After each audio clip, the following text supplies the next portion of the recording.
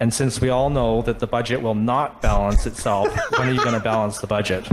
Welcome back to Moose on the Loose. My name's David. Today we've got Justin Trudeau answering questions, getting booed, getting grilled by mayors, councillors, and municipal representatives at this conference in Alberta. Now, to start off this conference, Trudeau is acting like a wily coyote, like he's half drunk or something. I don't even know what to make of this. I'm going to ask you one question.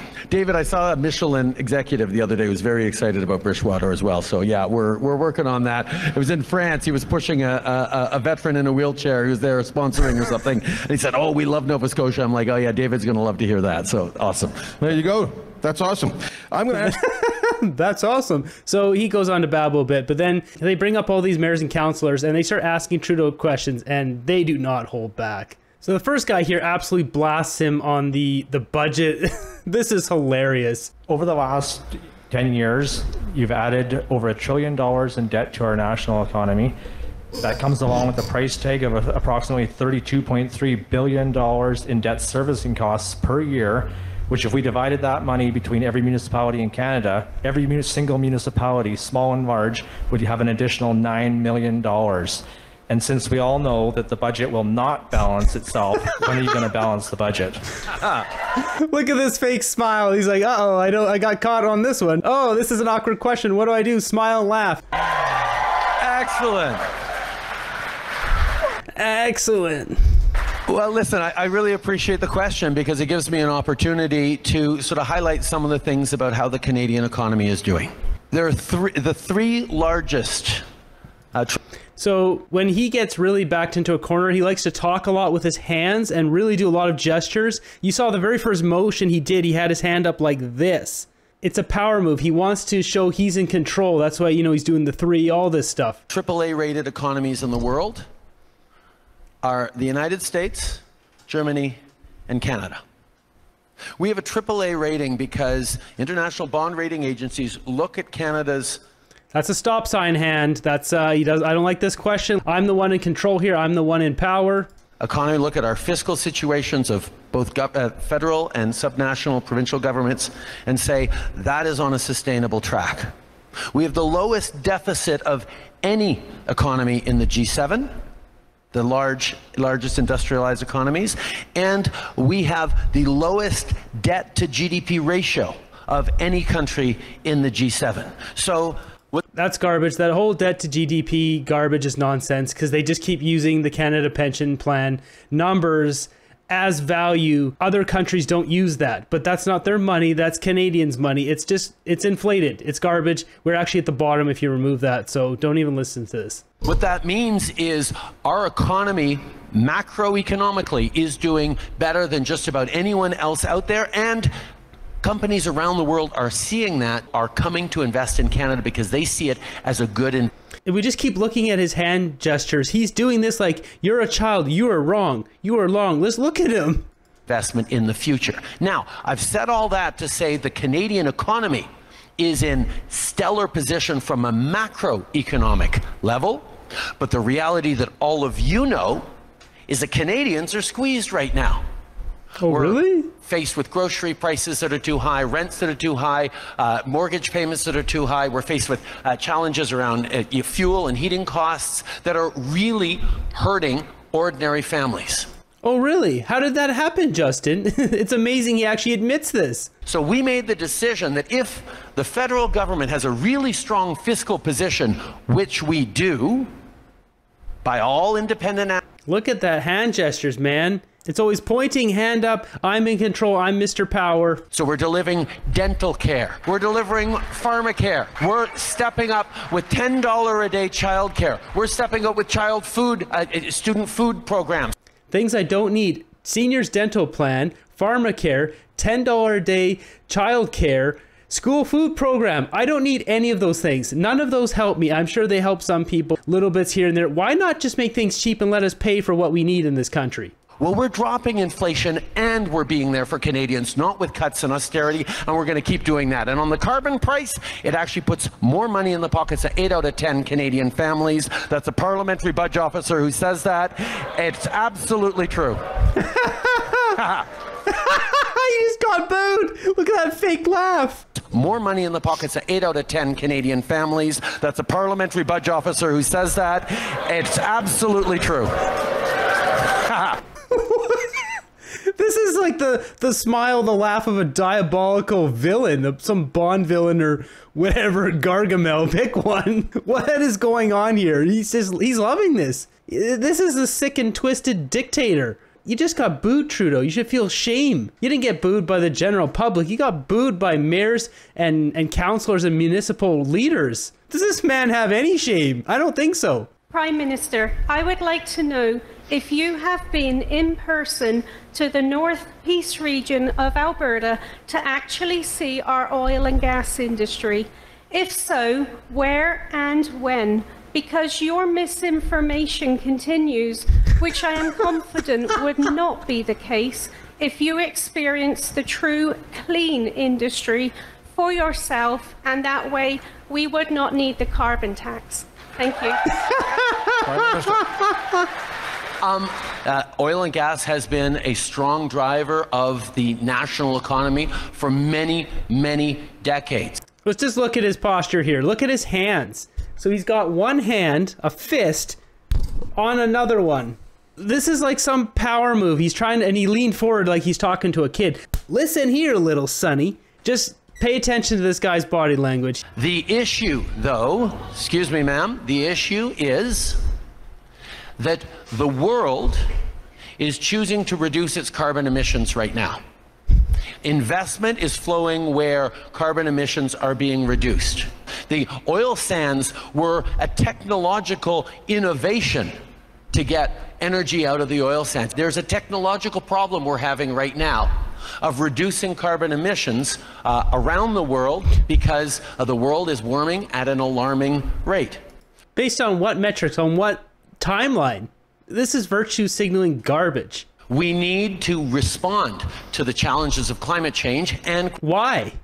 Why do we have to do that? We are literally 1.5% of the global carbon emissions. Quite frankly, we need to make sure that the energy industry in Alberta is not just able to reduce its emissions, but able to innovate so there are more good jobs for Albertan energy workers for decades to come, even as the world becomes less reliant on oil and gas. That is the situation we're facing right now. It's not me who's decided that the world is changing. We have to continue to invest in transforming and reducing our emissions while we continue to provide energy to the world. Wouldn't that mean providing clean LNG to China and India so they can reduce their emissions? He doesn't want to admit this. He knows that that fact is right. Price on pollution, the carbon tax, is an important part of that.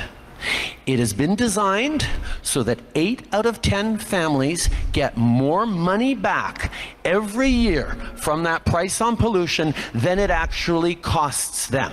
That's the core math of it. It's just garbage. It's not true. And you're not even incorporating the fact that 31% of Canadians don't get a rebate. It just costs us more in gas and groceries and everything else that is getting taxed from that. This is just a tax. Just call it that. It is a tax. You're taking our money. It's phony, baloney garbage. It's already been proven you've ended up with $2 billion more than what you gave back. It's a way of driving down our emissions while we prepare for a stronger economy of the future. Yet you don't track that, so you're just making up garbage. And I know Albertans want to protect our environment for future generations like all Canadians do, and that's what we're going to continue to do together. I can't believe he brought up that 8 out of 10 garbage twice, not only in Alberta, but saying it to a bunch of mayors. These are smart people. They got into their positions for a reason. They're not buying this garbage, Trudeau. That's why they're booing you. You're getting booed by mayors across Canada. For decades, the people of Grassy Narrows have dealt with the ongoing impacts of colonialism and poisoning of their water from a paper mill, dumping mercury into the English Wabigoon River system. A flourishing community that lived and thrived off water and fish systems has faced neurological and community poisoning by mercury. Despite meager attempts, remediation has never been adequately addressed. Today, chemicals are still being dumped into the water, further exacerbating the mercury in the ecosystem. Despite the promise by the federal Liberals to address clean water across the country, Grassy Narrows remains on a boil water advisory today, with research showing a link between poisoning and high youth suicide. rates. How do you think a First Nation community like Grassy Narrows is impacted when their elders die early due to mercury poisoning and their youth die by suicide due to mercury poisoning? And what are the government's plans to not only prevent these tragedies, but also to hold companies accountable for their environmental harms and help the people of Grassy today? Thank you. No. That's deplorable that that's happening. There shouldn't be any problems with drinking water in this country. Like, what is going on? He doesn't spend money on anything that is important. We have moved forward significantly. That's why the federal government is working with the community and will continue to work with the community to clean, to protect, and to move forward. It is not an easy situation, as everyone can imagine. I want to address something more close to my heart, something that is a part of my heart. I want to say I'm a proud Indigenous man and a member of Lac La Ronge Indian Band. I arrived here in this beautiful city on the eve of a terrifying water main break. I was happy to see the quick and comprehensive response, but it also brought me much sadness. I was reminded of my friends living on reserves in Saskatchewan, my family in Manitoba, who can't turn on their taps and pour themselves a glass of water, ever. I know adults who have never been able to pour themselves a glass of water from the tap in their own home. Here in Calgary and in my home in Prince Albert and in many non-Indigenous communities in Canada, really, having clean water in every kitchen and bathroom is considered necessary. He's getting grilled here again on clean water. He is well deserved. Grill him as much as you can. In very many Indigenous communities, for very many of my friends and family, it's nothing short of a luxury. My question to you is this: why is this okay? In this beautiful, wealthy, developed, free country, why is it okay for my people to go without water? And I know that work is being done, but I also know that it's being done at the speed of molasses. It's not considered an emergency, not like the water main break in here in Calgary. It is an issue that has many different aspects to it that we're dealing with entirely. You can't just plonk down a new water treatment plant. It involves training up people so the local community can actually continue to run it. It means ongoing investments. It means a sustainable long-term future. And I'm sorry, what? You can't just plonk down a water treatment plant? I'm pretty sure you can build one, and while you're building it, you can train people. So when it's ready, it's built, you can have those people run it. What kind of dumb answer was that? These are the investments we're making to lift boil water advisories and keep them lifted. He is such an idiot. Like, he is just, look at this face. Like... for decades to come. It's not going as fast as anyone would like, but it is unacceptable, and I thank you for bringing that forward. He always has to place blame on someone else, or it's everyone's problem. It's the world's problem. It's never his fault. He's just the worst. In my city only, 28,000 people, seniors, children, women, has no doctor. And we are not near to even think that we're going to have a doctor soon and we're going to deal with this issue as a municipality. Knowing this is not a municipality issue, it's not a federal issue. But I'm urging you as a proud Canadian and proud Kingstonian that if you can step up and start a blue ribbon program, hire the doctor from other countries, train them, and give it to the province and force them to take it so you can serve these Canadians who need that health services. So Trudeau's feeling awkward here because that's Pierre Poilievre's plan, the blue ribbon program, bring in doctors from other countries, make it certification, make it easy for them to come to Canada. You look at, he's picking with his finger here, he's flicking it up and forth. He knows he has to come up with an answer that's not too supportive of what he's saying because that's Poilievre's plan, and he's not feeling comfortable about it. Just look at his hands. For who gave the life to work for this country. Now they're looking at you and your government to provide them the health services. I will appreciate that if you can step up, being our Prime Minister and, help us to take us out of this problem as well. He doesn't like this question at all. Yes, on accelerated accreditation, there are things that the federal government can do and is doing to make sure we're bringing in more doctors, but ultimately it is to the provincial bodies to actually approve the accreditation in their medical health systems. We're putting pressures on the provinces, but the more all of us can put pressures on the provinces to get more primary health. Placing the blame on Canadians, he's like, here, you guys have to do this. Put pressure on your local municipalities. Well, this guy, he's so bad. He's so bad as a prime minister. He blames everyone for everything. He just can't do anything. Jumping over to my group, let's see what memes we've got today. When you post a meme in the same group you got it from. You know, I'm something of an idiot myself.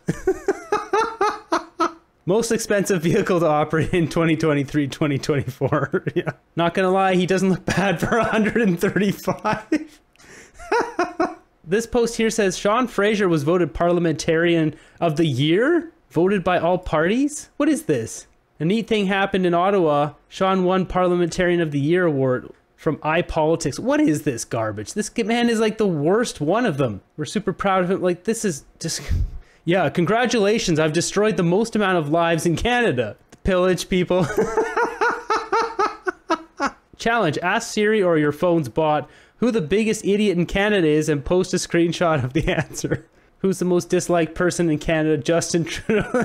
Current Prime Minister appears to be disliked in Canada based on recent polls. Justin Trudeau is a complete idiot video. 2018, speaking of Justin Trudeau. These results here are hilarious. Here's another one. Justin Trudeau's incompetent, corrupt, an idiot, or all above. Quora. I have to go to work every day. I don't. Fair enough, but you also don't have any money. Neither do you. There's no such thing as government funded. It's all taxpayer funded. Exactly. Today I learned what CBC stands for, the Canadian Baloney Corporation. A man followed a girl into the bathroom, stating he identified as a woman. The man's teeth were knocked out by the girl's father, who identifies as the Tooth Fairy. It's gonna be gay. Why does inclusiveness include everything except opposing views? Yeah, good question. That's what we're going to wrap up this episode. Let me know what you guys think down below of Trudeau getting booed by mayors of Canada. This doesn't get any worse, does it? Like, how much more embarrassment can the man take? This is just, it's not even the everyday Canadian like you and I heckling the guy on the street. He's getting booed by the mayors. It's just, it's so dumb. It's become so outrageous. There isn't a single week that goes by. There isn't a new scandal. So thanks for watching the end of the video here. I greatly appreciate it all. You be sure to subscribe, ring the notification bell. We'll keep fighting for freedom. I'll see you guys in the next one.